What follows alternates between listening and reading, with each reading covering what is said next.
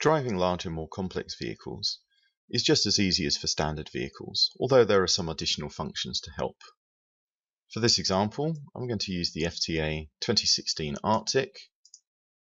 I'm going to select that and click OK to set it as the current vehicle, and I'm going to use this vehicle in a couple of paths to evaluate this new intersection design. So I'm going to start off with the 2D arc path. I'm going to left click to place my vehicle in the drawing, select the orientation, left click to start driving.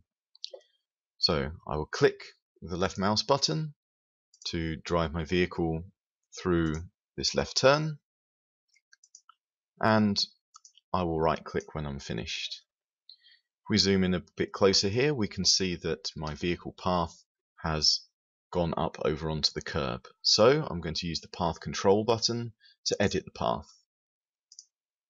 The blue nodes have been placed where I left click the mouse originally, and if I click on one of them, then I can adjust the path of the vehicle after it's been drawn.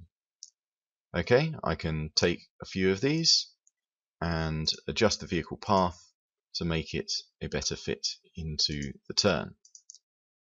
There are these red crosses which allow me to delete a node, or the green plus symbol which allows me to add a node and get finer control over the vehicle movement. We can see here that while the vehicle has mostly passed, the clearance isn't exactly huge and it has ridden up onto this near side curb.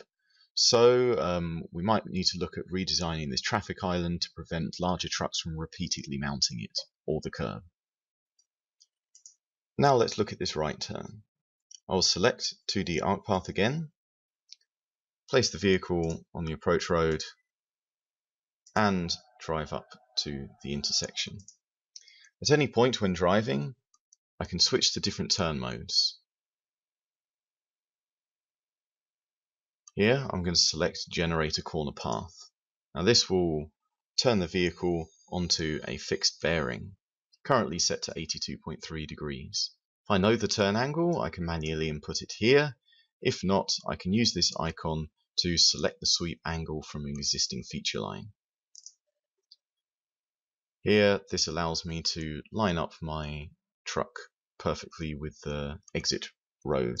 So, left click to position the vehicle. If I go again, then the turn angle will be fixed, so I would need to move back to Generate Arc Path to continue driving normally down the road. Right click when I'm finished. This time, when I select the path control, as well as the original blue nodes, green nodes, we actually have a couple of different nodes here on the turn. By selecting the blue arrows, I can adjust the turn radius, or with the purple rhombus, I can adjust the entry offset or the exit offset of the turn, or a combination of both at the same time. So we can use these for larger vehicles to have greater control over their turns. Once I'm happy with that, I right click to finish editing.